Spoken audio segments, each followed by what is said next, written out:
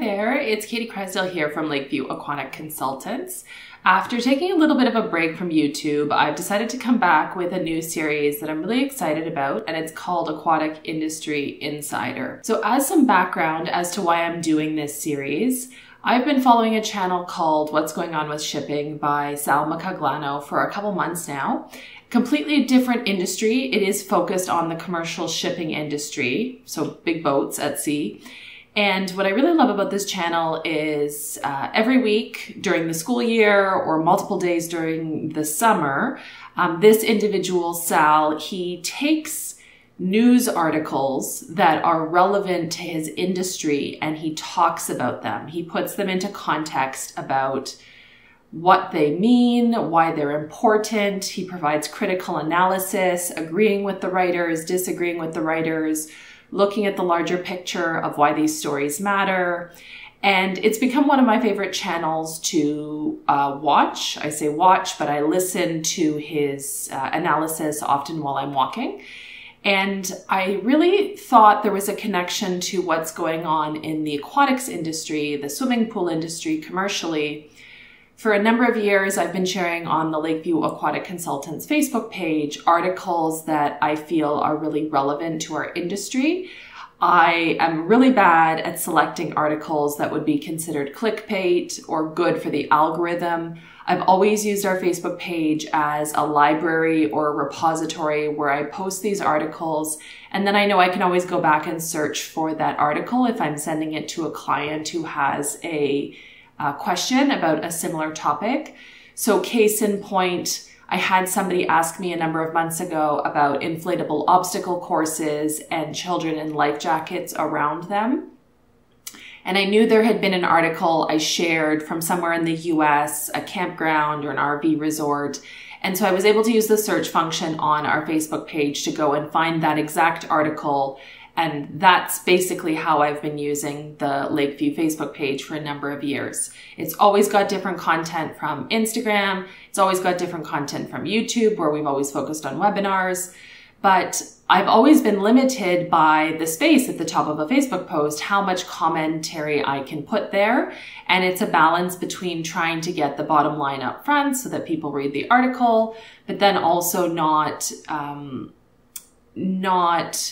doing an injustice to the article and misrepresenting what it means.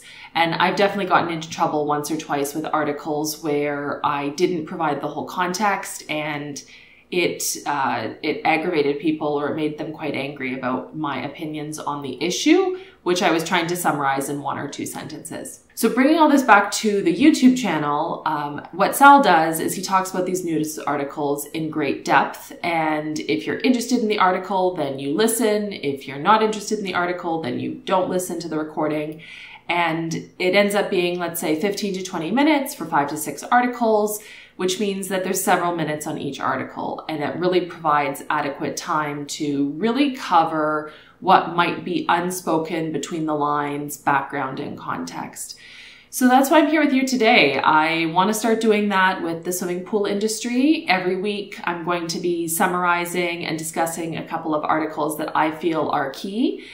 Just my opinion in terms of my professional experience and how I see these articles fitting into the bigger context of the industry. And it's interesting because the articles and what's trending, it changes week to week. Certainly there is trends, like right now we are in summer of 2022 and lifeguard shortages are the big topic. Summer of 2021, we could say that stabilized chlorine for residential pools was the big topic. Summer of 2020, obviously COVID-19 pandemic, pool closures was the big topic. But I think this is going to be a great mechanism for me to drill in each week into topics maybe that are less obvious, that are still really relevant to our industry.